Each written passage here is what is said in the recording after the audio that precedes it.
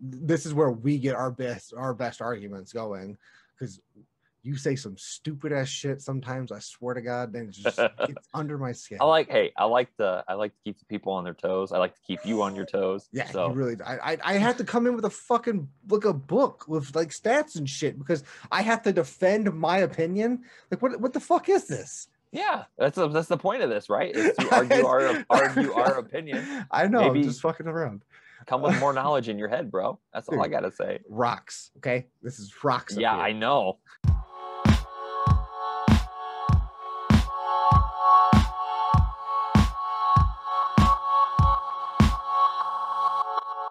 On this episode of the KN Sports Talk, we're going back to back.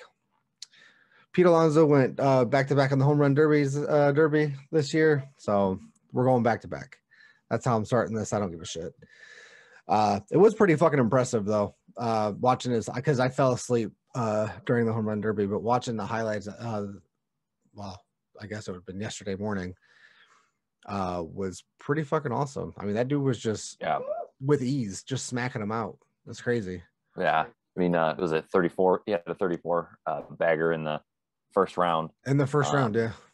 He was the difference between him and everybody else was so funny, because like everybody was so serious, and then Alonso's out there.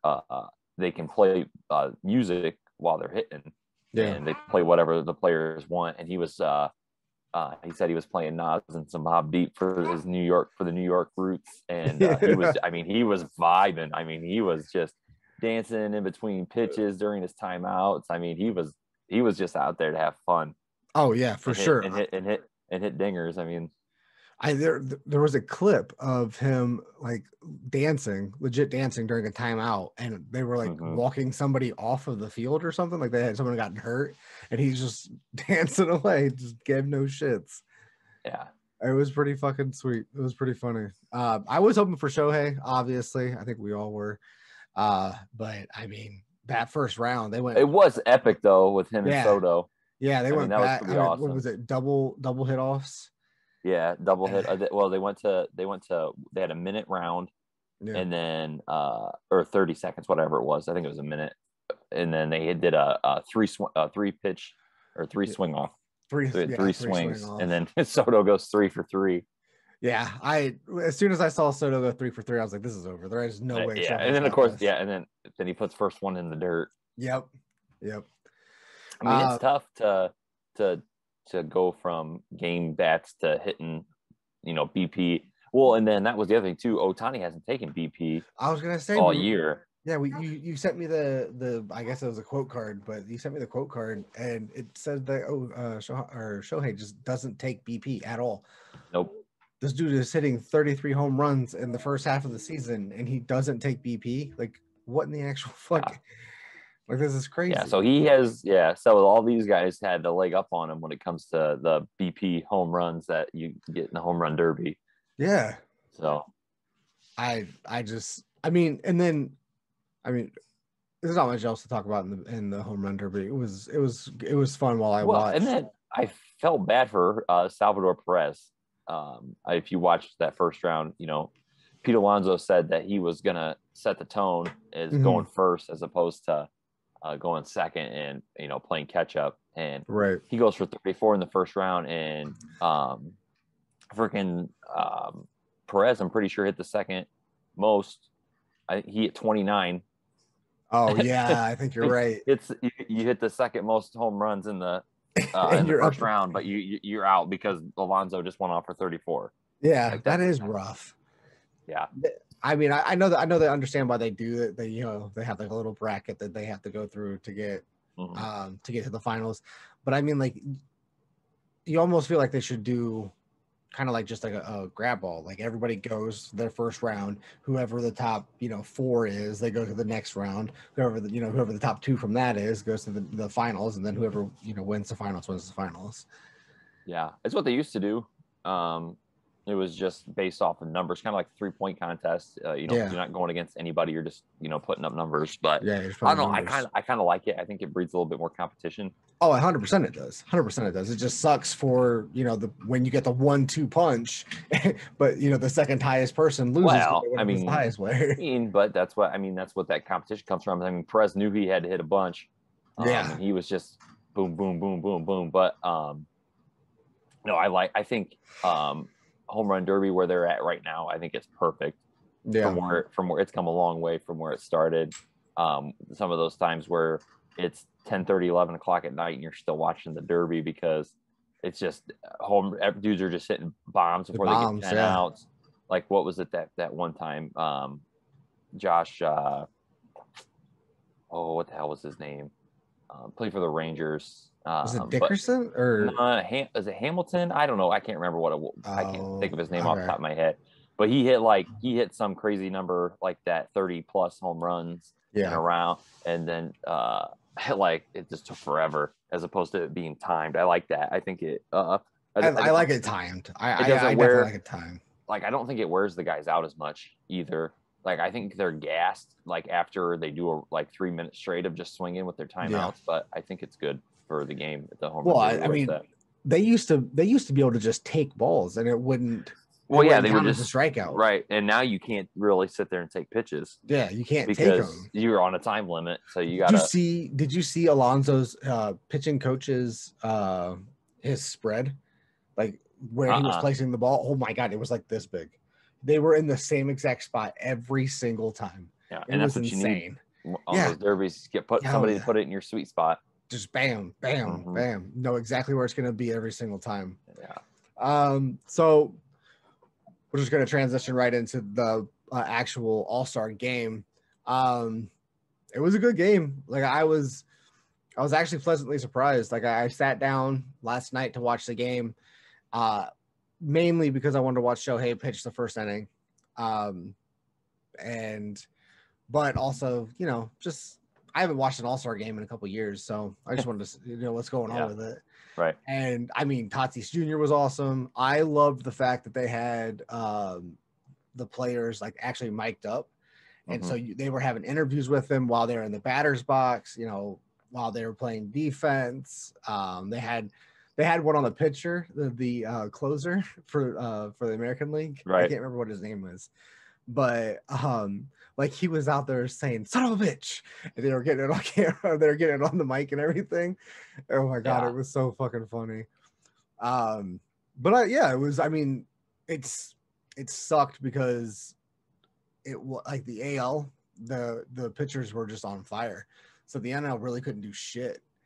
Like even with their monster lineup. I mean, they were, I don't think. Yeah.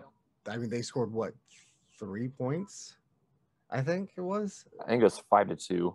5-2. I think. Yeah, maybe it was something like that. I can't remember. I should probably have that pulled up, but whatever. It was a lower scoring game. It's an All-Star game. Nobody cares about score, Kenny. Right. Well, I do. when you want the over, and I think that's care. And I think that's 8 straight too for the AL. Yes, I believe it was. Yep. And everybody's like, "Oh, the NL's gonna win. The NL's gonna win." And I was like, "I don't think so." I told you before we started. I thought I didn't watch for that fact. I thought that I was gonna check the score and the NL was gonna be winning like 10-2 or something crazy like that. I'm telling you, man. The AL pitching staff was just on fire last night. Yeah. Scherzer got about his head taken off by Vlad Jr. Oh yeah, he did. Yeah. And Vlad had a fucking nasty bomb. That's the longest. I'm pretty sure they said it was the longest home run of his career. 468. It was. It was beautiful. It was a moonshot. Yeah, I think every All-Star game should be in Colorado. It's like that should be that should be the permanent spot. I mean, you're seeing 500-foot home runs in the Derby, and then dudes are just hitting moonshots in the All-Star game. Like that's what you want to see in baseball. Yeah, well, like an All-Star game. It's like basketball, NBA. You want to see dunks and crazy shots. Like the same thing with like the All-Star game baseball. You don't want to see a 1-0. You want to see 12 that was 10. my point. That was my point. I wanted an actual like hitting battle. Yeah. Like I wanted scoring. Right. I didn't want. I mean, it's nice to see the AL's pitching staff, do something, especially when you're only pitching for an inning. Mm-hmm. Literally just you're going out for 9 to 12 pitches. But I mean, they were all on fire, and it kind of sucked because all you want to see is bombs. Like, yeah, you get the home run derby the night before, but I mean, you want to see, like, I wanted to see, like, Tatis had two shots literally like on the warning track. They're so close, both of them were. And man, I don't know, but that shot from Vlad was literally like this close to his head. Yeah, it was, and then nuts. They hugged it out. Yeah, it was insane. It was a good time though. I mean, Cleveland obviously, but we're about to get. I think at the end of the year, I think we're gonna get the new logo for the Indians and the new name and branding and all that stuff. Oh yeah, is that gonna happen that soon?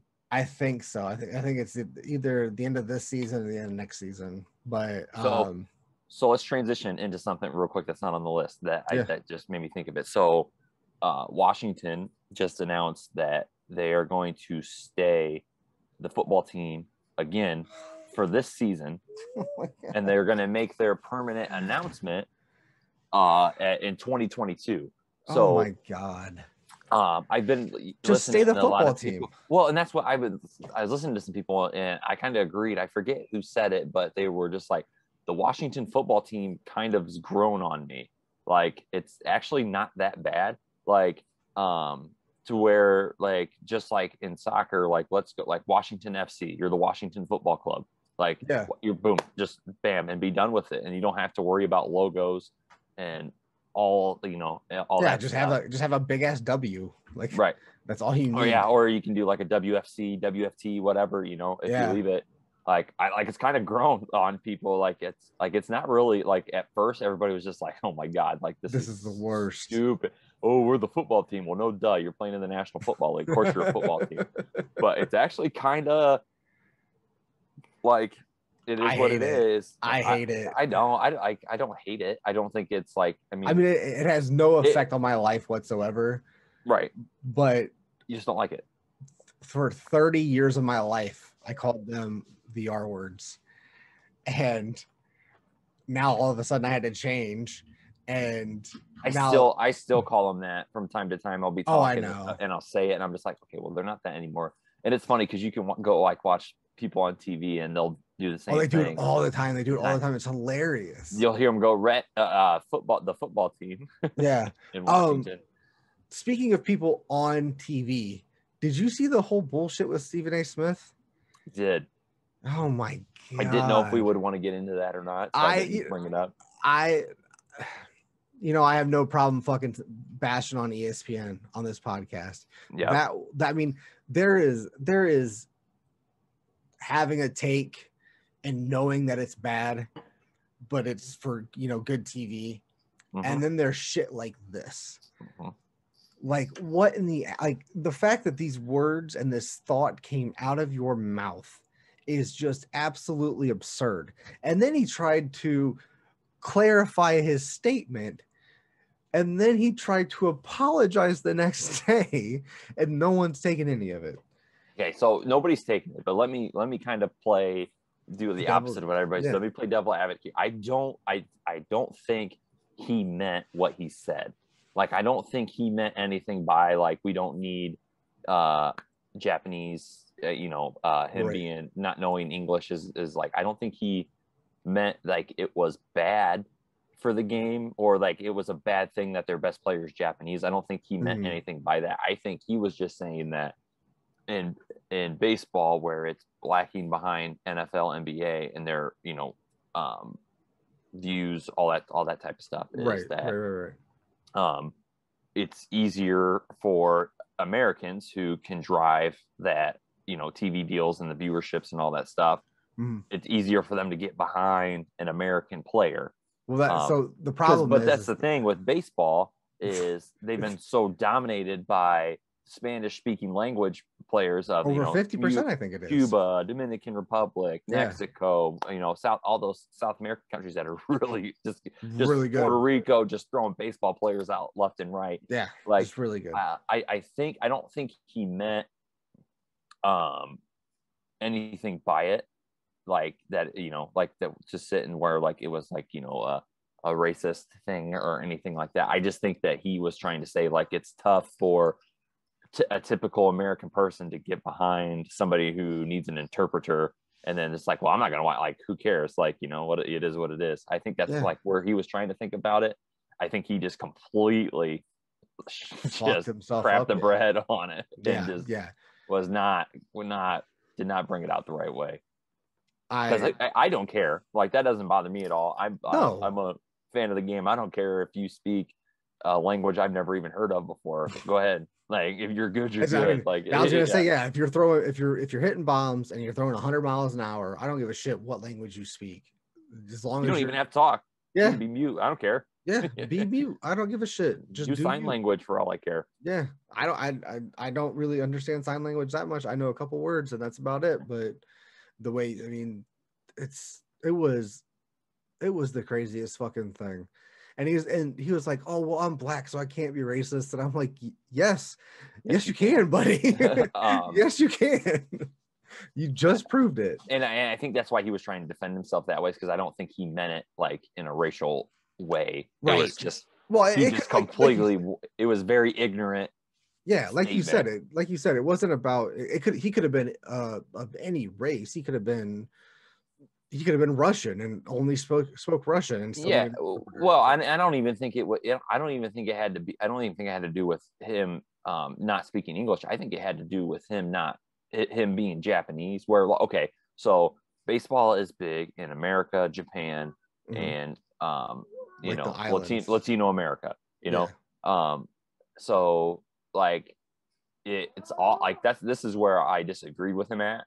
If I looked at it the way I'm thinking he's trying to say it, is I think he's thinking like you need your typical Spanish speaking player if you're going to have a, you know, non-English speaking person, like your, you know, the Big Poppies, your David Ortiz. I think he's trying to like that. Like David Ortiz was the face of baseball for a while, spoke both English and Spanish. But I think it's good. Japan's a big baseball. Japan plays a lot of baseball and it's big. I think the way that the MLB needs to grow, I don't think it needs to be domestic. I think they need to. No. I think they need to do what the NBA did, and they need to focus on their international play. And this is the best way to do it. Is to have a player from. I mean, Japan is not an obscure country, but like you said, it's mainly Spanish and Spanish. Huge speaking. China, you know, Japanese, Chinese, like those countries. There's a lot of baseball. Asia in general, because Korea has, I think South Korea has a big South Korean league. Yeah, and there's Americans that go over there all the time and play. Yeah, but I think it's better for the MLB to have that international presence. Yeah, to help grow the brand outside of America, because you're kind of like when you're the MLB. You kind of know your place with the other major sports. Like hockey's on the rise. Like people are starting to really get into hockey now. And the NBA is the NBA. That, you know, it's always going to have their demographic and their international reach, but no one touches the NFL. And so, but the NBA understood that, so they went international. And hockey is already international because of Canada, right, and you know, all those other places. So it's already big enough as it is. But the MLB, they, as much as we have international players come in, you don't really hear them talking about international play. You don't, because it's this right here: Atlantic Ocean, you know, North America, Canada, North America, Mexico, all on down South America, right?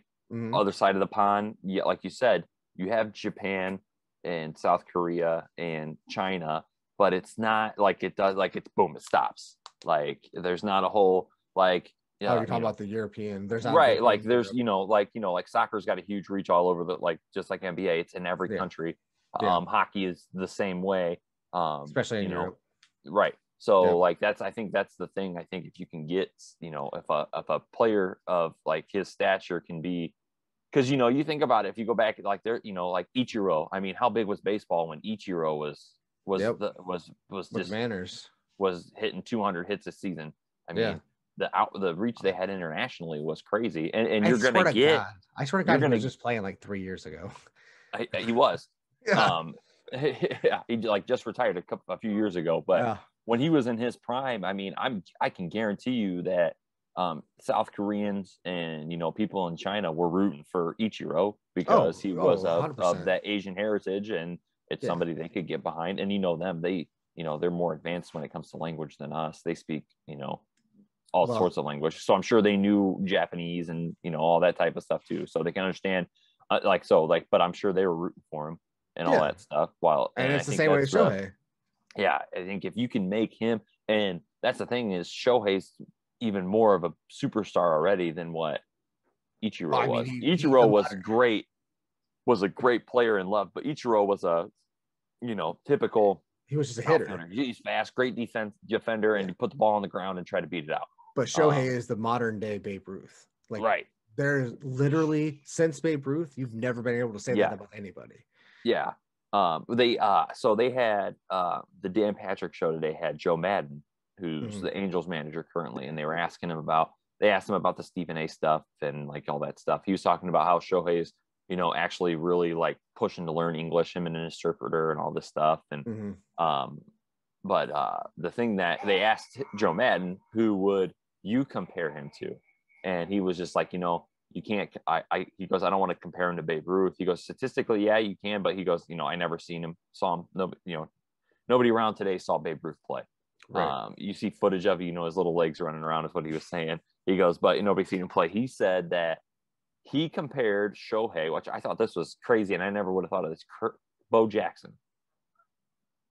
He compared him to Bo Jackson. Bo Jackson dominated football and baseball. He was really good at football, and he was really good at baseball. And he said Shohei's kind of like the Bo Jackson of baseball, but he does it on pitching and hitting, as a pitcher and as a hit. Yeah, he's saying that he's a two-sport player because he pitches, but he also hits. Right. He's you don't have a lot of two-way players in baseball ever. I mean, really.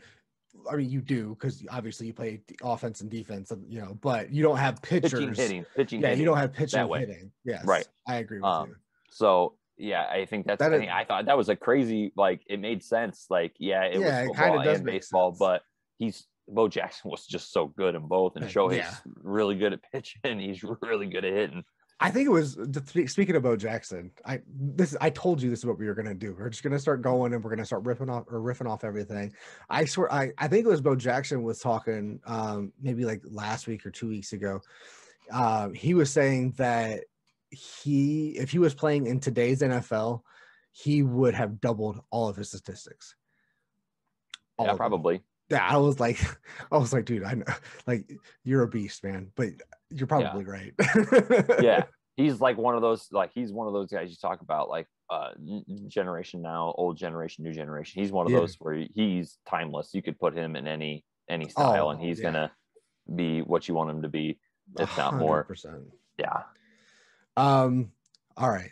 So speaking of international, let's go into the Europa finals. Italy beats England and PKs. Don't clap for that. Don't clap for that. Italy. Don't clap for that. No, we wanted it to come home. We wanted it to come home. Okay, that's what we wanted. We were an English podcast. All right, not an Italian podcast. Nah. I watched that game. I watched it from start to finish. And everybody's been saying they scored too soon because it was the fastest goal in Europa finals history. Yeah, it was 3 minutes. 2 minutes. 2 minutes. Yeah. Yeah.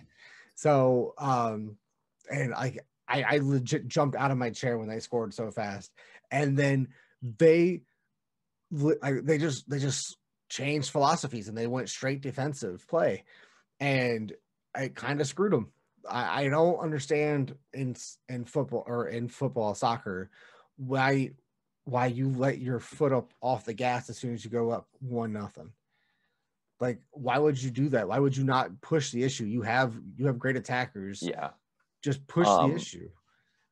I didn't get to watch it. I was at a golf outing on Sunday when they were playing. But I did catch a couple, just watching sporadically, at the turn and stuff, just to see it. Right. So I can't speak on if they in soccer, it's pretty common. It is. But later, Like if you score in the 60, 70th minute, then it starts to sub defense. Like then like that makes like I'm okay with that. Well, so the thing was they didn't sub defense. It's not like they subbed players in to play defensive. They just went defensive. They weren't pressing the attack. Aggressive. Right. Yeah, they weren't pushing the issue. Which is weird because typically in soccer, the first half can get pretty aggressive. Like, and typically teams are like ultra aggressive, or they kind of feel each other out. So in the first half, that doesn't. I meant to say first half is kind of feel yourself out. Like they're just kind of getting a feel for how they're defending. What kind of passes they're looking for, that type of stuff. What spacing and openings they're looking for. And then the second half, that's where they make their adjustments. And then it's normally the second half is where you see pushing out and going.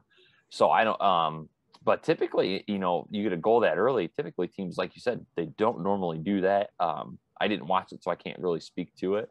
Yeah. But it is a typical soccer thing to do, just sitting back and, score a goal, then just kind of just wasting time pretty much. Yeah, I have no problem with them doing that. Like I understand the strategy when you're in the second half, right. 60, 70 minutes, the minute mark, somewhere around there, and you just want to play defensive just to get out, just to get that win and get out. But I mean, it was crazy. After Italy scored their equalizer, I knew right then and there they were going to PKs. I knew they weren't scoring again in extra time. Right. And, I had to leave where I was watching the game. I had to leave, so I was watching it on my phone, and I'm sitting there with my phone in my hand. And when was it Saka? Yeah, I think Saka was the last guy who took the last kick for England. And he literally just kept the ball on the ground right to the left of the fucking keeper. And it was the easiest save of the keeper's life. And I legitimately threw my phone in the air. I was like, you've got to be fucking kidding me. This is insane. Like, how do you go from one of the hottest starts in Europa finals history to just blowing it? I mean, it's not his fault. Like, they had plenty like I said, they had plenty of time to get that extra goal. Other players missed as well. One went right off the fucking upright. It was a fucking shit, those PKs. Yeah. The person that I think got the most criticism out of that was Rashford, though, for England. Mm-hmm. I think he was the guy that really bit the bullet. Did you see the one he missed? That one he missed on penalties? Yes, I watched all of them. He faked out the goaltender. Yes, and he dove left and he kicked it to so the goaltender dove to his left, and then Rashford kicked it the opposite of him and he hits it off the post. That's what I was talking about. He hits it off the post, and I was like, he had a mural. He had like a mural in some, I forget what town it was, and it got like defaced over the weekend and all this stuff. Oh my gosh! I mean, he was getting, dude. As crazy as things can get over here, and here in America, it can get pretty fucking nuts over in Europe still. Dude, it gets anywhere in the world when it comes to soccer across the world. I forget who. There was this guy from South America that was actually was murdered in a bar after the USA beat him in the FIFA World Cup. Jesus. And he missed a super easy penalty kick, or I forget what it was, and they lost like 1-0 to USA. And who's the freaking American who's always on soccer cast? He's got the red hair. Oh, Alexi Lewis. Yeah, he won the game or whatever. It was back when he had like the real long curly hair. And there was a guy. I forget what he got. It was at out, and like him and his brother got like killed in a bar. That's nuts, they got into a confrontation with a group of guys about it, and there was like apparently it was like mafia related down there, and it was like a mafia boss. I watched it. It was a 30 for 30 on it. I forget what it was called, but they get serious. You think we get serious about our sports? Times that by about 1 million. Oh, and that's other countries, because I mean that's what I'm not saying we're better than, other countries or whatnot. But Right. we're like, there's a lot of countries, especially like smaller countries like in South America and stuff, that aren't like the big powers that, soccer and like, baseball and those other sports, when their teams play internationally in the Olympics, when they win, I mean, that's huge for them. That's like what they live for. I mean, that's what they got to look forward to, especially if, like third world countries that, don't have everything that we have, that can't sit here and do a podcast online and air conditioning and stuff like that. Right. Watching their country play on TV and win, it's like some of the greatest things they see. And they get, and I understand why they're so passionate. I get it. Yeah. I mean, speaking of, smaller countries just dominating internationally, Nigeria, for the exhibition games before the Olympics, they just beat us and Argentina. Was it Argentina or did they beat Australia?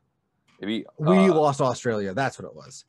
We lost 2 in a row for the first time since pros started playing for the Team USA. Yeah, we lost 2 exhibition games in a row. We were 52. We were 52-0 or 54-0, and then it was 2 straight to 52, 54-2. Yep. They did get back on track though. They beat Argentina. They beat Argentina pretty easily, which is funny because Argentina, I think, was like the 4th ranked team. Yeah, they're really good. They're really good. I know it's exhibition. I don't give a shit, but I'll care when the medals are on the line. But don't do that. Don't do that. I don't care. Don't care, but still win. Just don't do that. So here's my thing. Yeah, go for it. I don't care. It's exhibitions. I know, but I don't care. Like, okay, lose. So you gotta. Go back to who's playing for the U.S. Durant. Gotta be. What's the thing? Popovich said is the thing that surprised him was conditioning. And it does not surprise me at all right now because they just got done with a long ass season. Back. And like, okay, yes, Nigeria, Argentina, like they have NBA players, but they don't have the superstars like the USA has. So like Durant, Beal, Lillard, these guys are playing a lot more than what the guys playing on some like the guys from Nigeria, like they might be on NBA teams, but they're playing maybe 10, 15 minutes a game. So they're still fresh, like they're ready to rock and roll. And plus, I mean, that's a pride thing. I mean, let's go take it back to exhibition games. The year after Ohio State won the national championship. Or lost in the national championship in basketball. To Florida. 2007, I think it was. Yes, because we lost the national championship to football and basketball in the same year to Florida. Right. Yep. And it was the very next season after Greg Oden and Mike Conley and all those guys left. Finley, the University of Finley, beat them in an exhibition game. Did they for real? I had no idea. Yeah. That's hilarious. Yep. University of Finley beat them in an exhibition game, and I think that was then that following that same season was that Evan Turner's freshman year? No, but I'm just saying they ended up finishing like 3rd in the Big Ten that year. Yeah, like it's like who cares? It's exhibition. Who cares? Exactly. Yeah. As long as they come out now. Now, if they come out and stink up the joint in the Olympics, then it's like, okay, well then maybe they just weren't that good. Yeah. But like right now, it's just like it's exhibition. I'm not gonna hold my breath. Like I'm sure Kevin Durant's not giving it his all right now. No, I can almost guarantee. I don't care what he says. He is not trying his hardest right now. No, he's not. He knows it too. He knows that he's saving himself for the Olympics and the gold medal. Everybody knows you got to wait for the medals. Speaking of awards and medals, Novak Djokovic won his 20th Grand Slam over the weekend, tying him with Federer and Rafael Nadal. I'm sure you care so much about this. I did watch the match. I enjoyed tennis. Yeah, it was actually pretty crazy. Judge me. I will judge you. I am a lover of all sports, sir. I will watch anything if it's on TV and I have the chance to watch it. Hey, all right. I forgot I'm not talking to Derek today. which we didn't even address the fact that he's not here, but that's fine. Yeah. He's typically quiet during these segments. Yeah. Coach Stock has football obligations right now, so he'll be back next week, maybe. Who knows? We'll see. Yeah, he didn't even tell it. Like, he didn't even tell us until the 11th hour, 20 minutes before we were supposed to go on. Yeah. So we'll see what he says next week. So yeah, he wins his 20th. Like I said, it ties him with Rafael Nadal and Roger Federer. I love him. I think he's the best player now alive. For sure.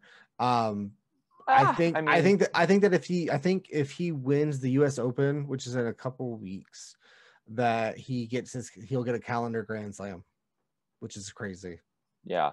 You can still argue with that. I don't think it's Federer. Federer's past his prime. Way past. He's getting old. He's just not winning like he used to. Correct. I would hear and see. So you think I don't know much about tennis? I would probably say Djokovic is probably the best player on grass. And Nadal is definitely the best. Nadal is by far the best player on clay. I don't know. Yeah. I don't get it. I don't understand. I don't play tennis. I don't know a whole lot about the sport. I just enjoy watching it. I love watching dudes just hit 130 miles an hour. 130, yeah, like they're just fucking smashing these things. Yeah. That I enjoy that. I enjoy the trick shots that they can do in a live, like go and watch them play. They're playing at freaking Wimbledon and they're hitting between the legs, freaking drop shots and stuff. So no, I actually really enjoy tennis. But Nadal is just like, it's like he's got Michael's secret stuff from Space Jam when he plays on clay. I mean, the dude is just, the dude is ridiculous. Yeah. So I mean, it's definitely an argument you can make for sure that Djokovic is the best player on the planet. I think that if Joke, he might be the LeBron to Durant situation here, because Durant's a really, really good scorer, right? And Nadal's really, really, really good on clay, but Djokovic is really good on everything.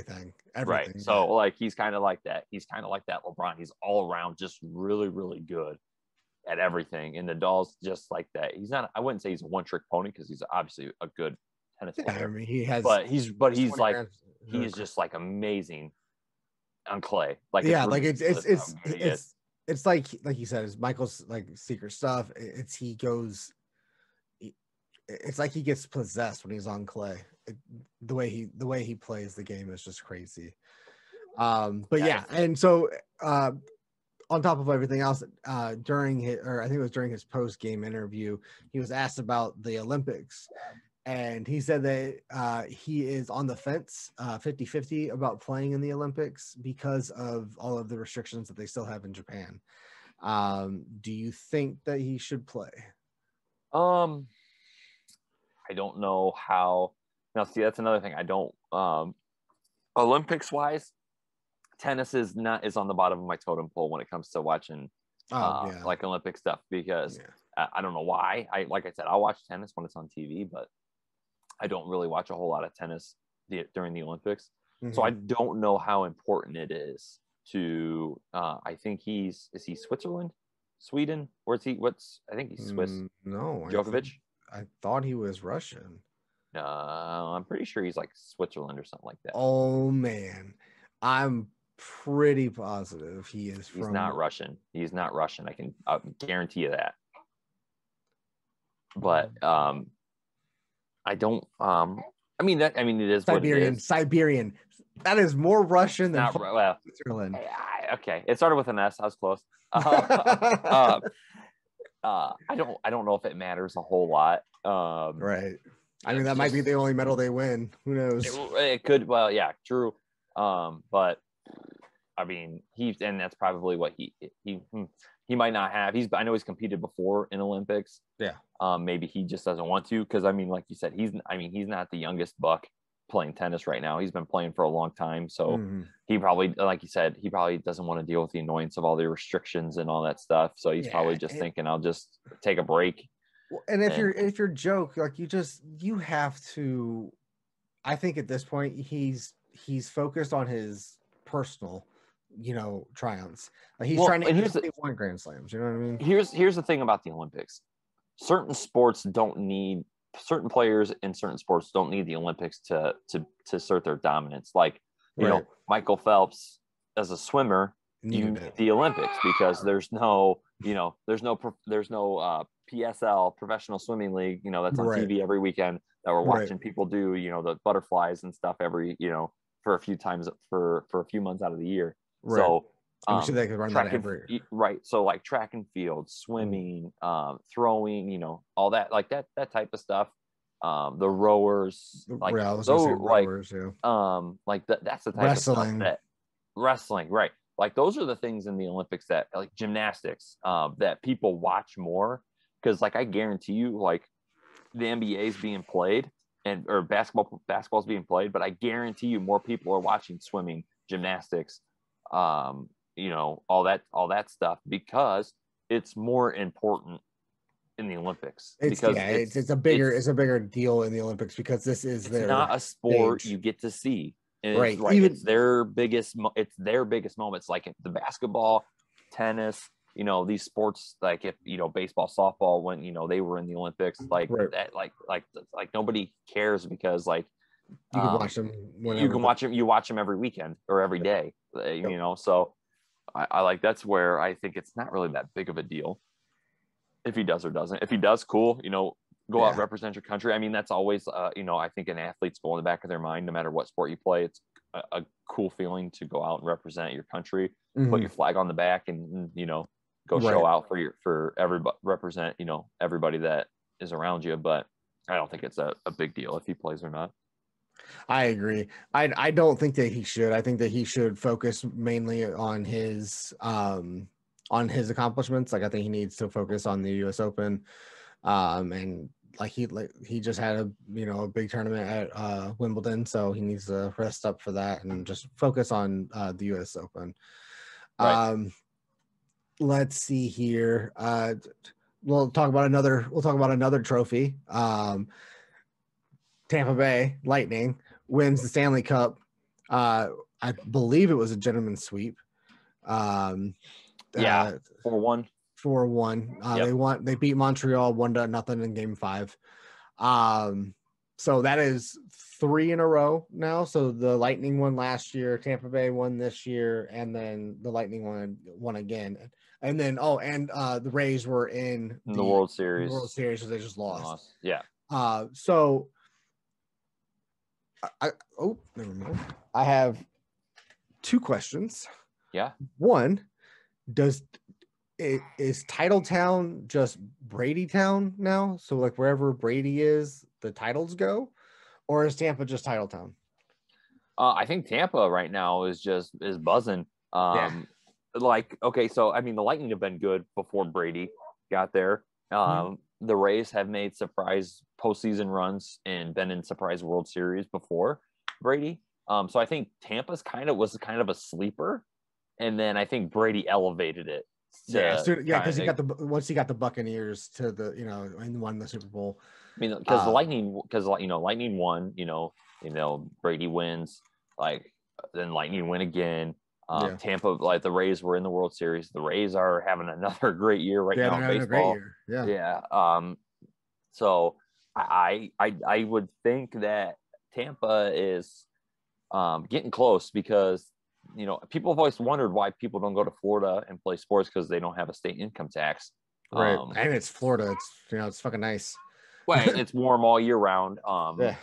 So like I think that it can become very quickly the new like mecca of sports really. Yeah. I mean, if everybody keeps up this way, I think you're right. I think the Bucks are going to start seeing a lot more influx of people coming in, especially if Tom stays for a couple more years. I know that the Rays are a smaller budget team, but they always seem to figure out a way to build a team with that budget. Yeah. And they always compete. And Tampa's got a lot of good young players too. Yeah. And then the Lightning. Well, so for hockey, there is this like weird rule where I think it's at some point in the playoffs, the the salary cap just doesn't matter anymore.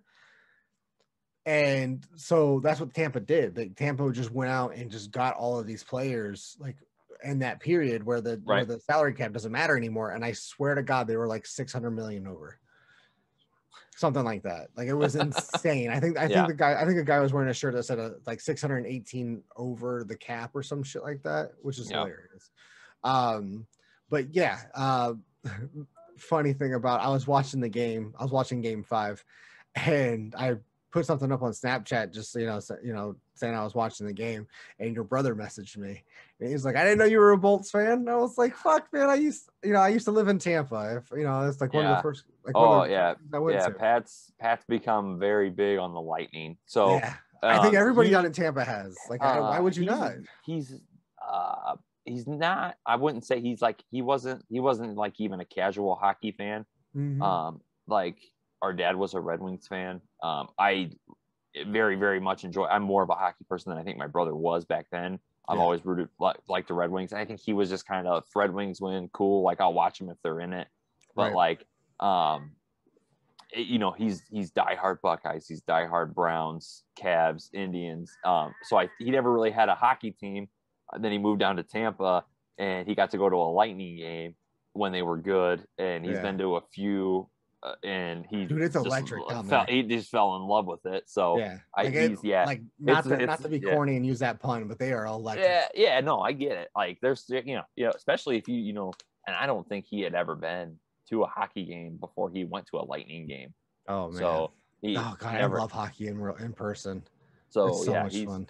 Oh yeah, big time. So he got real into like now he is just like because he's lived in Tampa now for 6 years. I was gonna say it's been a while. Yeah. So he's kind of he's put his roots down there in Florida, and he's kind of it's lightning or die with him, man. When it comes to hockey now, he's all about.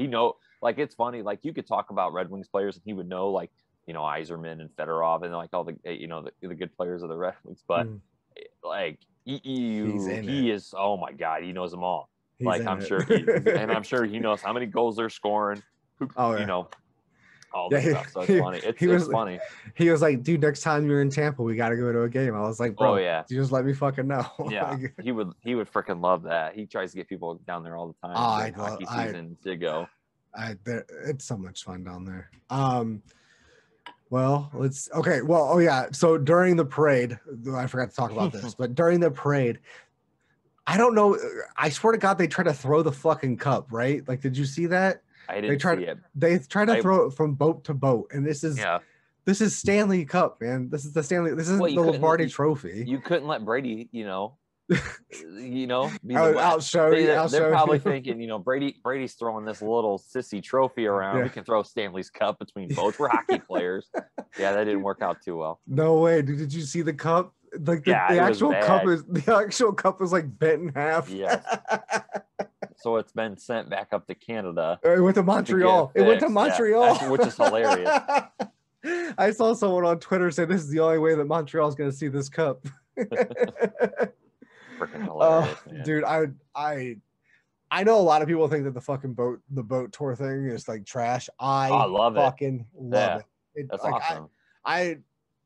It has got to be the best parade out there. Dude, you're in the South. It's hot. Like it's perfect. Just like boats everywhere. People are just chugging beer. Oh, alrighty. So, dude, I am on fire with transitions this week. We're gonna go from one thing breaking to the next. Did you see Conor McGregor's fucking fight, dude?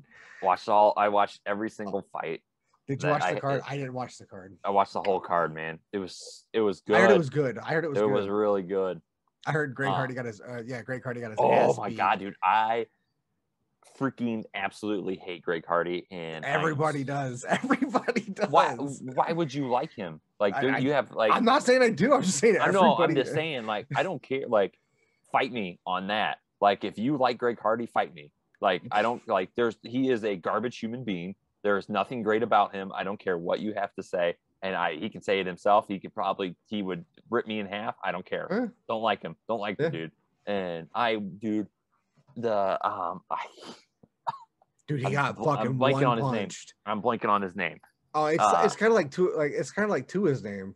Yeah. I I'm took looking by it a up, low or but go, something. It's not no, that. it's not like, yeah, It's not that, but but it's kind of like dude, that.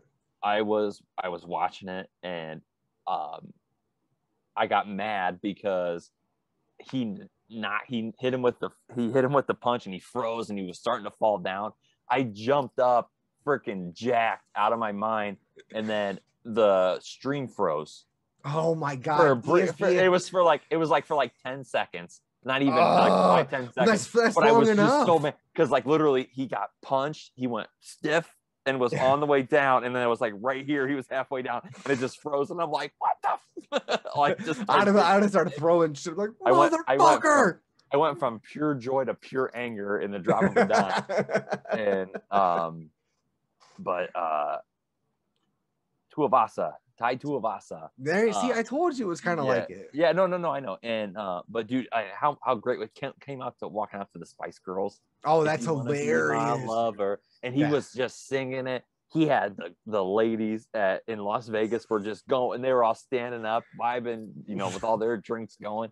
And dude, he looks completely like nothing like the dude's got a gut. And it's like, remember Roy Nelson, Big Country? How he would always rub his, It was even worse in Big Country though. It was like jiggly. he was. Yeah, it was like he was fat at first, and then he lost a bunch of weight, and then it's just there. It's just his skin's hanging there, and then he has those tattoos around his hips. And I thought that he was I thought he had not like hip pads. I thought he had hip pads on his body when I first saw the picture of it. And I was like, what the fuck is he wearing? And then I actually looked at it. And I was like, oh shit, they're tattoos. I'm an idiot. Yeah. But yeah, dude, that was awesome. Sean O'Malley against Matino. I think that's how you say it, Matino. Yeah, dude, I mean, that kid fucking. Dude, they talked about the story about like how he's been like bagging groceries, just trying to get by, trying to make it as a fighter. And then he took this, what was it, 6 days? 10 days. I think it was 10 days. And just came in and just pushed the issue. That was the thing I loved about that fight, was that kid did not freaking back, because Sean O'Malley. Dude, he's yeah. The thing that I think that was the biggest disappointment of the night. I think it was Herb Dean that was officiating that. He called it with 30 seconds left. Yeah, I heard. It's like, come on, man. Like this dude he was still pushing. He looked like absolute hell. Like he looked I heard that like O'Malley was just like pummeling him. He just wouldn't go down. And O'Malley didn't know what to do. Yeah. Like he was just like so like in awe of like, dude, you were just taking all my best shots, and he just kept pushing for it. Musino just kept coming. And who was it? Cormier came up, Matino, after the fights were over, and just like, dude, you are like the most savage person I've ever met in my life. Like the way you just kept, like on 10 days short notice to just come in and just take all those punches and keep going. Like, I mean, because I forget, he made like over, like it was like just over six figures on that. I mean, to go from bagging groceries to 6 figures in 10 days, less than 2 weeks. I mean, that's huge. That's life changing. Shit. For give me 10 days notice, I'll I'll take a punch or three. I mean, I probably would have been sleeping within 30 seconds. But I'm just saying, like, I mean, like for a guy like that who is that tough to get that much money. I mean, you know how much gym time he just got? Fuck that. That's a whole year. People are gonna watch that fight, and he's gonna get either a sponsorship or he's gonna get put on a team or something. And now, I mean, you know, these UFC fighters, they have to pay for the gyms they work out in and the trainers and all that stuff. Like, I mean, you just made, $100K. Like, that's a whole year's worth of training, probably. Yeah, well, that's what I'm saying. Like, a lot of these guys, that's why they join the teams, is because the teams pay for it. Right.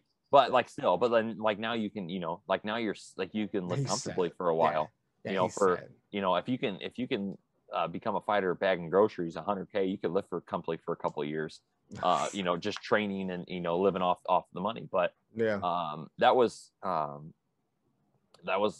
probably the worst part of the fight card was him calling it. Oh, well, and then obviously McGregor, which we can get to him breaking his fibula and his tibula. Yeah. Which is insane, because everybody's like, oh, he broke his ankle. Well, Yeah, he did, but his leg was broken. There was nowhere for his ankle to go. Like this, there was nothing holding his ankle on. Yeah, It wasn't yeah, his ankle was broken. There was just nothing there to hold it. It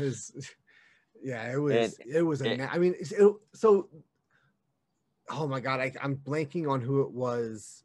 The last leg that got broken. I'm blanking on it. It doesn't matter. But anyways, with that one, you saw it because he took the shot, it got checked, and it just snapped. And then, but before he could realize what was going on, he tried to put pressure on it, and that's when he fell.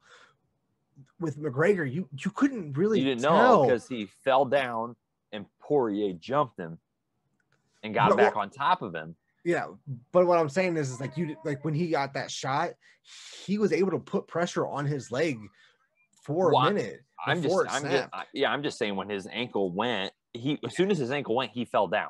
Yeah, he did. And when he fell down, Poirier jumped on him. Yeah. And it looked like Poirier caught him, is what it looked like, and that's why he fell. Poirier missed the punch when he fell down, but then Poirier jumped and was going at him, and then all of a sudden, then you see the replay, and it's just like, oh yeah. His ankle's gone. It's not that it's gone. He just got a new ankle. He has two ankles now. I still can't believe. I was really hoping that this was the fight that brought McGregor back to greatness. Yeah, same. Poirier kicked his ass, dude. It was so much. He was talking shit. He was talking shit on the ground, saying that it was a good first round, but the second round was where he was going to come and get him. I think it was a good first round for like the first minute. I think McGregor really dominated the first minute, 30 seconds to a minute with his leg kicks, because I don't think Poirier was ready for that. I think that was a new aspect of McGregor that he brought out. But then Poirier, I mean, was just dominant for the rest of that time after that. And he pushed the issue. He wasn't letting up. And I think the problem is that Poirier, I mean, McGregor, man, like I think he really pissed Poirier off with the whole wife stuff that he kept doing. Yeah. And then he did it again from the floor, and I'm like, bud, you have a broken foot, leg. Calm down. Well, here's the thing. I mean, McGregor is an idiot when it comes, I think his trash talking is more just to try and get in his opponent's head. In his head, yeah, 100%. And he's Irish, so he's really good at talking crap. The first match, Poirier McGregor, when McGregor knocked him out, Poirier wasn't anywhere near as good of a fighter as he is now. Yeah, I was gonna say it was a literally it's been like Poirier has gone this way and McGregor is going this way. Like they're passing each other. Like Poirier is still a dominant, and it showed. I mean, he was beating the crap out of McGregor on Sunday or Saturday. Saturday. McGregor is suspended. Well, I mean, it's like a medical suspension for 6 months because of this.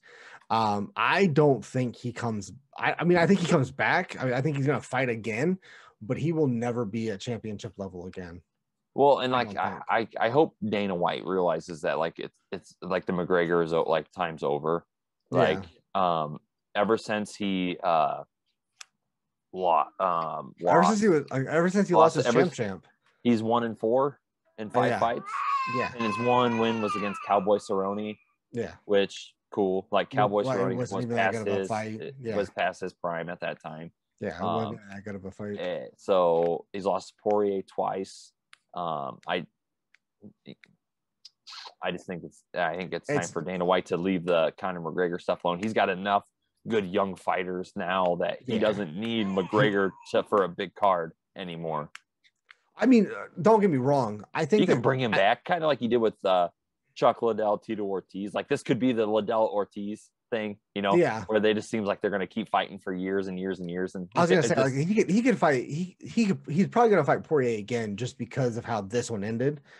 But I don't know but when's it going to be? Because if I'm Dana White, I think Poirier is my number one contender now, because I think he was ranked 3rd or 2nd coming in.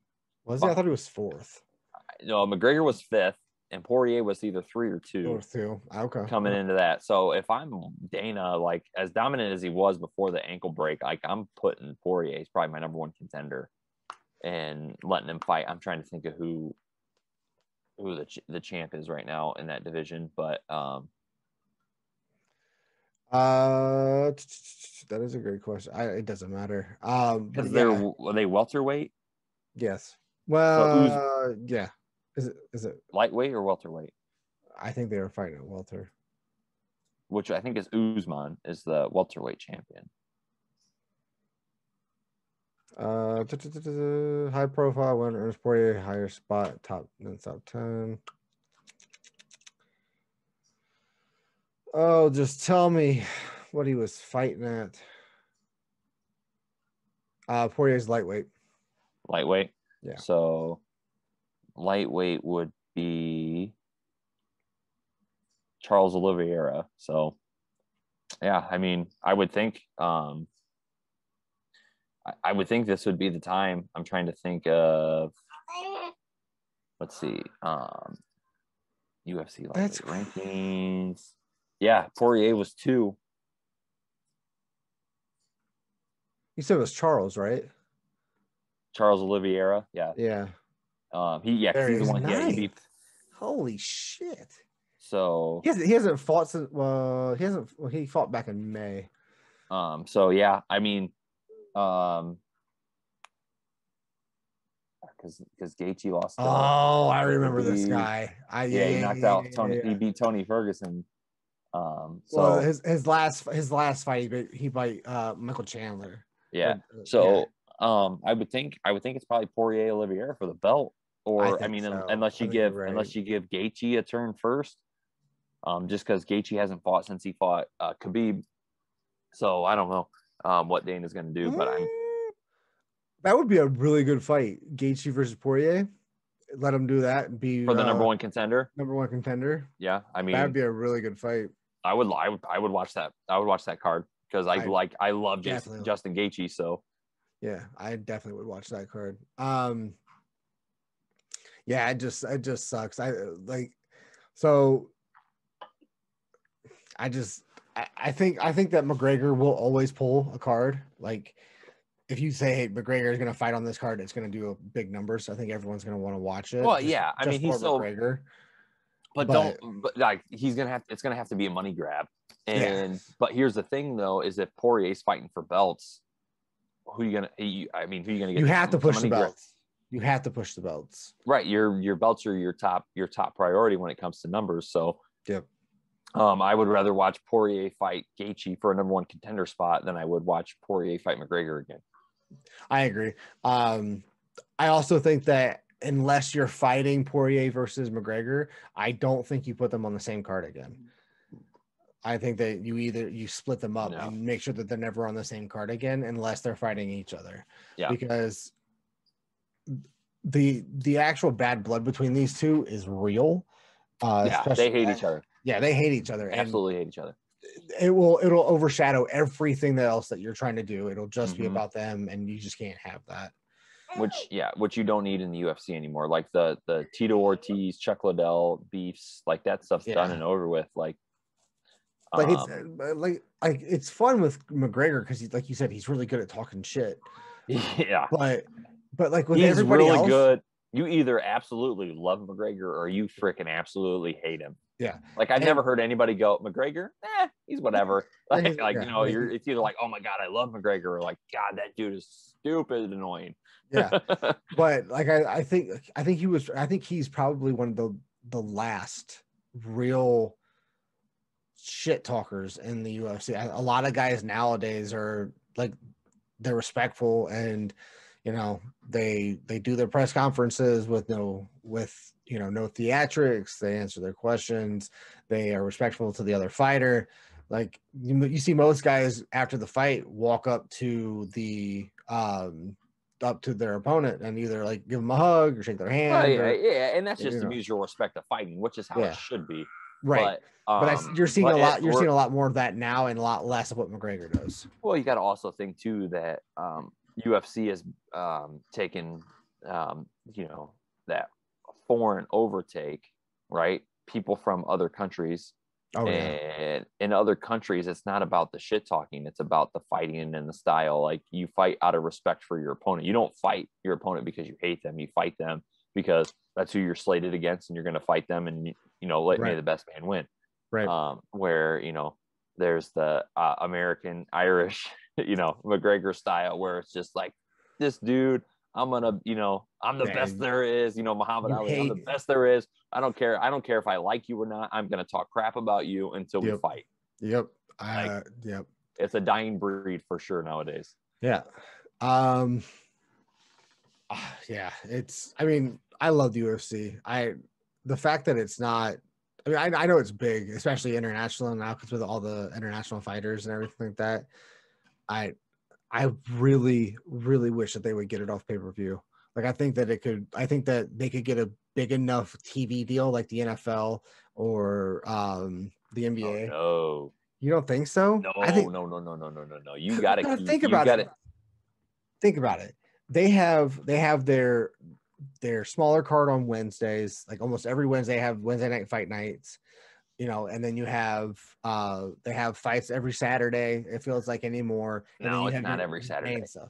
A couple times a month. But here's the thing: the fighting is a spectacle, right? Combat sports are like a spectacle. Like to go and watch somebody just absolutely get the crap kicked out of them, or somebody beat the crap out of somebody else. It's a spectacle. Like I think they're doing like it's like. If you're about to say wrestling, if you're about to say wrestling, because boxing, you're right, but boxing is UFC is way overstepped boxing now. I think like boxing is like literally it's probably UFC, wrestling, and then boxing when it comes to pay-per-view. All right. Yeah, now boxing still makes money, but and it's also dirty as shit, and everybody knows it. No one does anything about it. I don't know the numbers, but I wouldn't be afraid to say that wrestling, WWE probably has more views and pay-per-views than boxing does. And I don't watch that anymore. There's not a lot of people that do, but hey man, they're going back out into the real world starting on Friday. UFC is number one in combat sports, and combat sports are on pay-per-view. It's how it always been. It's how it always will be. I think they should do it like the UFC or like wrestling does. I know that you can't just fight every week, but like have a card on ESPN or like I guess they kind of already do already. They have their fight nights and stuff like that. But it's like small, like get like a bigger name. Up and coming guys. I understand. And then it's typically up and coming guys, and then maybe some older guys. Right, but like that's what I'm saying. Like if you got like a I'm not saying like a Justin Gaethje or a Poirier or anything like that, but here's the thing though, like casual UFC viewers aren't gonna watch that. You don't think they're gonna watch? No, because like you said, they don't know who they are. Like that's what I'm not saying. A huge I will go like I'm not gonna say like I'm like a expert when it comes to UFC. Or anything like that. I would say I'm a casual viewer. If there is something on ESPN or whatever to watch during the week and I see the names on it, if I don't recognize any of them, I'm not going to watch it because I don't care. Right. You know what I mean? You know it's going to be a shit fight. Well, it's not even that. Like, but like some of those guys are up and comers and trying to make a name for themselves, and it's technically a UFC fight. So that's their way to get into pay-per-views, main cards, all that stuff. Right. So a normal UFC viewer, somebody that actually likes watching, that enjoys the sport just for, or trains it, does it, whatever, like they're going to watch that stuff, but you're not going to get 60 million, or not 60 million. You're not going to get like 2, 3, 4 million people watching a pay-per-view on a Wednesday night, right. Obviously. You're going to get it's going to be like watching a freaking regional baseball game is what it's going to be like watching the Indians on Valley Sports right now. Like that's what that is. I mean, so I think that like it creates that buzz, that spectacle. They do the weigh-ins, the face-offs, like all that. There's a bunch of stuff that leads up to it that just blows it up when it comes to Saturday. I agree. I mean, I agree with you. I think that there's a way for them to, I guess, optimize it better, get the product out to more people, because like UFC does pull numbers, especially with their pay-per-views. But like if it was on cable TV like the NBA or NFL or whatever, I think that they could get a lot more numbers with it. this is gonna be my worst segue of the night because I really don't have anything to go off of it. But it is Wednesday night, the 14th, as we're recording this. I'm looking at the score of Game 4 for the NBA Finals right now. It is at halftime. It is 52-52. That's nuts. Devin Booker's got 20 points right now. Middleton's got looking good. Yeah, Middleton's got 16. What about Giannis has got 14, 12, 14, something like that. Okay. So, yeah, he's I mean, it's a pretty even game right now. Do you think the Bucks pull it out, or do you think the Suns are going to? The Suns have been up this whole time. Through both quarters, they were leading the whole time until halftime. Yeah, Suns came out hot. I saw it was like 16-7 at one point in the first. As I keep glancing at the score, I don't know. I think Milwaukee's got it. It's something about Milwaukee at home. I don't know. They got an edge. Giannis is tough in Milwaukee. Yeah. I think Booker's playing really good, but Chris Paul's still struggling. Chris Paul's got like 2 points. Oh yeah. At So halftime. Paul's gotta bump those numbers up because if Chris Paul gets it going, I think Suns can win.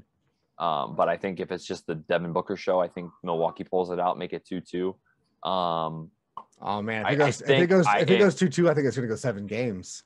Yeah, I thought before the series started, I said I said Suns in 7. I think 6 or 7.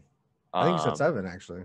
Okay, so but I mean, if the Suns can't pull out tonight and they go back home, doesn't matter. 2-2.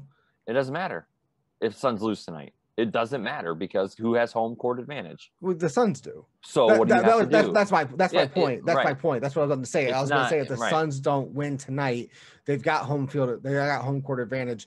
They just need to make sure that they don't lose. Yeah, got to win at home. Yeah, and that's all you got to do. I think this is a good sign. If they can pull out this game, oh yeah, it's done. I think it's over. It's over in game. It's over in game 5. Yep, 100%. Because Booker's getting hot. Yeah, Booker's hot, and Chris Paul's struggling, which is okay. But tonight, it's okay. Now, if Milwaukee wins tonight, and then Chris Paul comes out and struggles, game 5, yeah, Milwaukee wins that, then I might be saying Milwaukee in 6. In 6, yeah, because they'll go home and they'll win. So, yeah, but I think that if the Suns come out, if Chris Paul can get it together in the second half, going back to Phoenix is gonna be a madhouse. The Valley is gonna be a madhouse, especially if it's 3-1. Yeah, especially if it's 3-1. If it's 2-2, it'll be a normal playoff atmosphere. But if it's 3-1, dude, you're not going into Milwaukee. the Valley. Milwaukee might not stand a chance if it's 3-1. No. I'm over the stereo ever since Cleveland pulled off the 3-1 against Golden State. I'm like 3-1. Like I don't like 3-1 scares me. I don't think about it as 3-1 anymore. And then the Indians blew the 3-1 lead against the Cubs. Yep. You know, so 3-1 doesn't hold the same that it does anymore to me personally. 100%. So, yeah, if Phoenix gets up 3-1 tonight and goes back to game 5, oh boy, that's gonna be electric. Those fans are gonna go crazy in Phoenix. Yeah. All right. It's hard to tell. I've been peeking at the score as we've been talking, and the Suns have been up by like 6. 4, 6, 2. Milwaukee 6, comes back, get another lead. Milwaukee comes back. Yeah, and so as long as they can keep that up, as long as they come out in the third quarter and can. Are you serious right now? Are you fucking with me? The thing that people forget about though is that Milwaukee is a really talented team. So you can't I think they're doing it they got off to a slow start and then they've come back to tie it. So I think that's upside for Milwaukee that they can win this game. And then go back to the last game where second quarter they won the quarter 30 something to 17 or something crazy like that. So yeah. Milwaukee's good enough at home and talented enough that they can they can drop a 30 bomb and hold Phoenix down. Mhm. I'm gonna go and say I'm gonna stick with my 7-game prediction. I'm gonna say Milwaukee pulls this out. I think it's gonna be home team wins every game this series. I think Which that's how sucks. it's gonna keep playing out. Yeah, which sucks. Like I think I'm still going with the gentleman sweep. I really wish it was gonna be Suns in 4 just because, but I'll go with the gentleman sweep. Yeah, for the memes. All right, so we finally came to the top 5. I wish Derek would at least send us his top 5. That little fucking shit. It's whatever. Okay, so for this week's top 5, we're doing active quarterbacks. Please tell me you remembered because I did tell you. Yeah, I got it. All right. And cool. I'm again severely disappointed in you. What are you talking about? Look at the numbers, okay? Look at the numbers. I actually looked at stats with this, okay? Stats are fucking overrated. You are absolutely fucking stupid. What's your number 5? Go. Okay, well, if you're going by stats, then your list is already wrong. My number 5, I have Russell Wilson. Why? I mean, why? Russell Wilson is accurate. He doesn't turn the ball over. He plays on a less talented team than a lot of quarterbacks in the NFL. He wins a lot. He is a winner. All right. He is a short stature quarterback that has, just like Drew Brees, proved the doubters wrong and has become a great NFL quarterback. And I think he is numero 5. I am not saying that he is not a great quarterback because he is. Okay, he is. He is a top 10 quarterback. He is not top 5. My number 5 quarterback is Deshaun Watson. The numbers that this guy puts up on that shit ass fucking team. He is active. He's not on that shit fucking team. He's not active. Okay? That shit fucking team. The numbers he puts up, I don't care what he does. What he does off field is different, and if that is true, then he needs to go to jail. But if not, then it's whatever. But on field, he is a top 5 quarterback. If he was playing on an actual team, he'd have over 4,000 yards per year. He would. He'd be one of the best quarterbacks in the league. Okay. Number 4, Dak Prescott. I'm fucking leaving, dude. Why? What are you doing? What do you mean? What am I doing? Okay, one, he didn't play half of the fucking time last year. Yeah, and guess what? He also and while he was active last year before he got hurt, he was also the leading passer in the NFL. He got hurt and was still the leading passer in the NFL for 2 weeks of not playing. He didn't play for 2 whole weeks, and he was still the NFL leader in passing yards. Yeah. Okay. Yeah. I don't care if you don't like the Cowboys, but the Dak slander needs to stop. Dak is a great quarterback. Dak is a good quarterback. He is a top 5 quarterback in this league right now. And you can't say he's not. I don't understand how you look at the numbers. You want to go stats? Go look at it. His numbers are great. I will I'm not doing that right now. I'm not worried about it. That's why we need a research department. Again. Yeah, well, start paying us, and we'll get a research department. Now I'll have someone off the side saying, no, he only scored 31 touchdowns this year, not 35. Shut up. Right.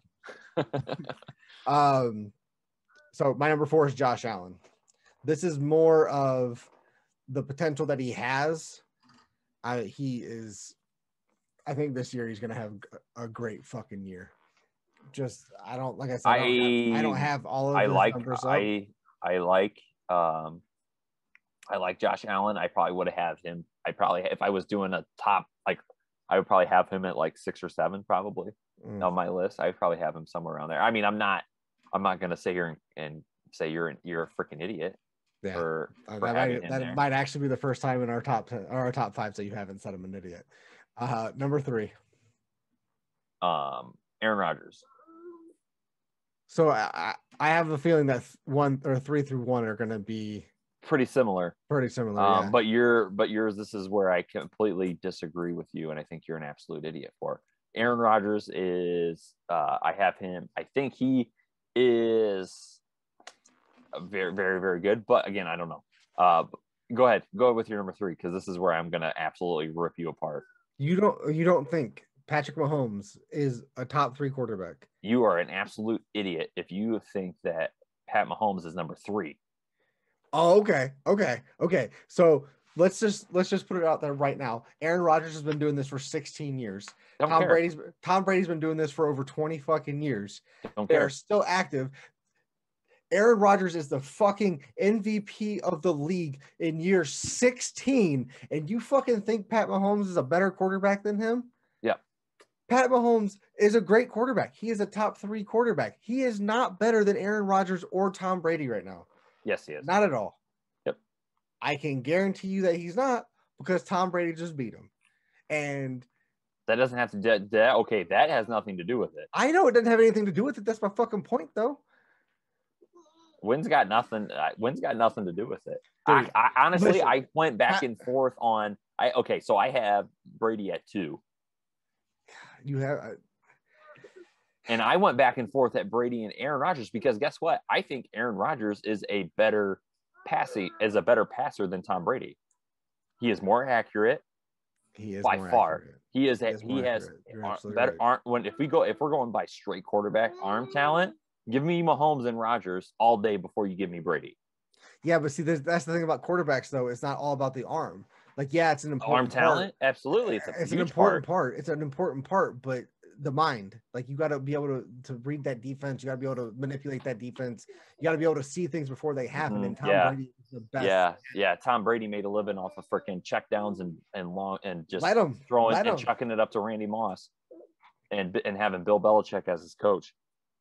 I mean, Tom Brady is Aaron Rodgers has had Tom Brady is like a mixture of LeBron and Michael. Like Michael was really okay. Best players in the fucking world. Listen, LeBron James is a really, really good all-around basketball player, but he needs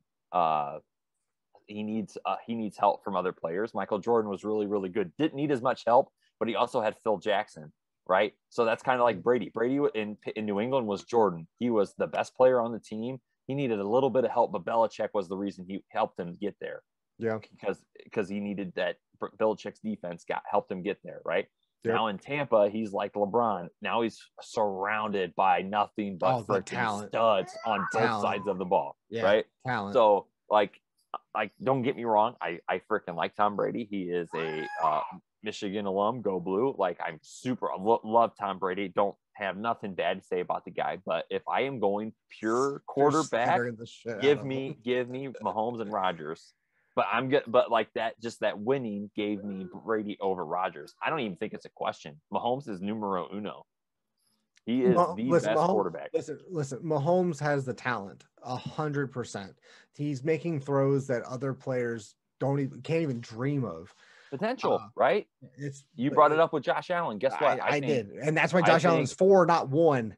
Well, I think Matthew Stafford's also a better quarterback than Josh Allen is right now, but he's not my top. You know what though, Matthew Stafford, if he has a great year for the Rams, I think I had him. He has to get a lot more respect if he can come out and win with the Rams. Because I would put him probably at 6 or 7 with Josh Allen. It'd probably be him and Josh Allen. But I would probably give the edge to Stafford just because on a pure arm, like Josh Allen can throw bombs. Josh Allen, I was gonna say Josh Allen can throw that ball. And he's a great escape artist, and he can run too. So I think he brings another dimension. Yeah. But like Stafford is just a pure straight great. I mean, he's thrown for how many freaking yards in his career? 40-some thousand, ridiculous numbers. Right. Yeah. So Derek would know if he was here, dumbass. Right. So I went back and forth on Stafford and Russell Wilson for 5 actually is in my top 5. But I gave the edge to Russell just because he won more. He had better teams. I don't know. It was tough. That 5th spot, but I think I'm going to go on potential. I think Mahomes can be the greatest quarterback to ever play the game. It's possible. I mean, he could definitely be the best in his generation. That's for sure. Because Mahomes can do this, and Mahomes adds that other dimension too. He can run. He can run it too. Yeah, I But agree. Mahomes is accurate short and deep. Yeah, And I think so is Brady and so is Rodgers. But I think that extra element of the run, escapability, which Rodgers can do and Brady can do, but they can't do it like not Mahomes like can do it. him. Now Yeah, not like him. he doesn't do it like he did early on in his career, Right. like rookie season, because he's being smart now and being a pure passer. Wow. But I think you give Pat a couple more years. If you can give Pat a couple more years and he can perform the way that he's been performing, then you can make an argument with him. How many years has he been in the league? 3. He's got a Super Bowl. Yeah. How many years did it take Rodgers to get one? Why are you? I don't have my. How many years did it take? Department. How many years did it take Brady to get one? Not as quick as Mahomes. All right. No, I'm not saying that. I'm just saying. Listen, Mahomes also had a better team than either of them did than his first year. I don't know. Brady's Patriots teams were pretty good. Yeah, but not early 2000s. Yeah, but not his first year. He had but here's the thing though. In Kansas City, yeah, he had more offensive weapons. But go to Packers teams, that Packers team in 2011, their defense was freaking loaded. Charles Woodson, AJ Hawk, the long-haired guy, Clay Matthews was really, really good.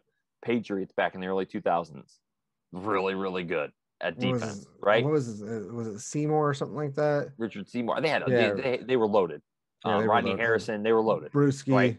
Right. Yeah. They were freaking loaded on defense, and so were the Packers, right? Mm-hmm. And so they had Mahomes might have but he did not have the defenses that. Well, they had other guys. Oh my God, what the hell is they had the secondary? What the hell is that guy's name? I keep wanting to say Eric Church, and I know that's Eric wrong. Berry. Yeah, there it is. Yeah, but Eric Berry was also coming off surviving cancer. Yeah, right. He wasn't. Story. Right. He wasn't Eric Berry though. You know what I mean? Right. So Mahomes might have the offensive talent around him, but he has not had the defense that those guys had early on when they were winning. And he's had to display being more of a quarterback where Tom could be check down Charlie and just game manage. Brady was a game manager early on. Yeah. Well, Brady is early on. He is still a great game manager though. Right. But he can, ever since Randy Moss came into town, in New England, then all of a sudden we're like, oh hey, Tom Brady can sling it pretty good, right? So he got better. He got more accurate with the deep ball once he got down to Tampa. Also, right? Yeah, but I mean that also helps when he has great talent around him. So yeah, this is why I'm going to take Mahomes because I think he's accomplished more in his short time than he has than the other two, and the other two are I don't care if Brady keeps winning Super Bowls, he's past his prime. So is Rodgers. They're both technically past their prime. They're technically past their prime. Rodgers might not even play still. We don't even know what he's doing. Mahomes hasn't even hit it yet. Mahomes is probably he's 25, 26? Yeah. I would give him another 2. I would give him 2 more years before he's actually the best he could possibly be. And that's what I'm saying. That's what I'm saying. Give him 2 more years. Let's see. He's so good with the. I understand already. Without I understand. But it's for me. It's the career that puts Tom Brady and Aaron Rodgers over because they're still active. It's what have you done for? It's what have you done for me lately? Won a Super Bowl and went to the NFC Championship game. Right. And then played each other in the NFC Championship game. That's what they've done for you lately. Twice. Aaron Rodgers has been to the NFC Championship game twice in a row. So that's what he's done for you lately. But how do you have? I don't understand how you have Rodgers. So Rodgers was MVP, but Rodgers didn't play for a Super Bowl. Mahomes played because Tom Brady just waltzed into the NFC and was like, "Hey guys, I'm going to take over now. This is my division, or this is my conference." Yeah, that's not exactly how it happened. Tampa Bay also bought a great team. It wasn't because of Tom Brady. He helped, but Tampa still had to pay money to get a bunch of really, really good players in there. He walked his happy ass down to Tampa, was like, "Ooh, look at this sunshine," and then was like, "Hey, Bruce, I'm gonna go get this guy and that guy and this guy up here." And so here's my question. And we're gonna Here's my question with Rodgers and Brady, right? You have Brady 1, Rodgers 2. Yes. Okay. Put Aaron Rodgers on Tampa Bay and put Brady on Green Bay. Who goes to the Super Bowl? Green Bay with Brady or Buccaneers with Rodgers? Same coaching staff. Yeah, everything's the same except you switch quarterbacks. The Bucks still, Right. because LaFleur. Okay, now that stupid shit with the fucking put Brady on the Packers. Kick. Put Brady on the Packers. Do the Packers make an NFC Championship game with Brady? Yes. You think so? I see, 100%. And that's where I disagree. I don't think that Brady gets that far with the Packers team that Rodgers played with this year. This year's past team. For sure. Tom Brady is not a league MVP in Green Bay this year. I'm not saying he's league MVP. He's definitely making it to the NFC Championship. Okay, so then Rodgers is better than Brady. Rodgers had a one season where he was balling out, and he was on a revenge tour because of fucking Jordan Love, right? Jordan Love. Yeah. And I don't care if he admits it or not. He's definitely playing his best ball because they drafted that motherfucker in the first round. He's showing that he's still got some left in the tank. I mean, he's been playing for 16 years. So you gotta show, hey, I still got a few more years left in me. Yeah. Like Brady's not the only one that can be old and out here slanging it. Well, I'm good too. When you're in 10 Super Bowls, come talk to me. Okay, but if you put Aaron Rodgers on the Patriots, he's got just as many, if not more. Absolutely. Okay. This conversation is over. It was over when you started telling me that Mahomes was fucking better than Brady. He is the best active quarterback in the NFL. All right. Next week, maybe Derek will be here. Maybe he won't. I don't know. But we're going to do top 5 running backs. I'm on this shit. Okay. I'm on this shit. I like that we keep doing a top 5 every week. This is definitely going to be a thing for us. Especially leading up to the season. Yes, I like top 5s.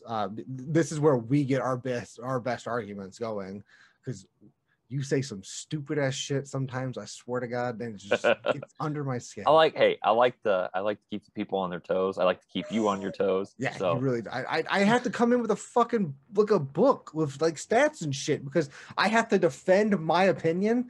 Like what the fuck is this? Yeah, that's the point of this, right? Is to argue our opinion. I know, I'm just fucking around. Come with more knowledge in your head, bro. That's all I gotta say. Rocks, okay? This is rocks. Yeah, I know. All right. And then know me, I'm full of useless sports stuff. Yeah, you're that guy. You're that guy at the bar. You're that guy at the bar. Well, back in 1986, somebody will say, "Yeah, I'm the one that is not a Lions fan, but knew." Oh my God, I forgot to do fucking trivia. Shit. Yeah. So maybe we can get that in. It's fine. I'll get a couple. We can start that though once season starts, probably. Yeah, I like that idea. We're gonna start having guests too. I have a couple people lined up that want to come in during the season. I might have one of my buddies come on. Who actually is a radio host. I need to talk to him about it yet, but you were talking about him down in Dayton. Yep. Do they like to argue just as much as we do? Oh, dude. Okay, good. He lives in Dayton, and obviously it's all Reds down there, but he's an Indians fan. It kills those people. It is hilarious. I listen to his show all the time, and it is the best. But so anyways, we're gonna start ramping that shit up once the season starts. Like always, make sure that you subscribe to the podcast wherever you listen to your podcast set. Make sure that you subscribe to the YouTube channel, like the video, comment, give us your top 5 like always, and make sure you have an excuse as to why they're your top 5, because Nick will probably come after you. More than likely. Yeah, more than likely. Like I was just make sure you share it, get the fuck out there, share the podcast.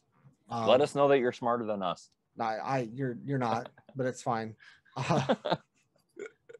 And I guess we'll see you guys next week. Peace out.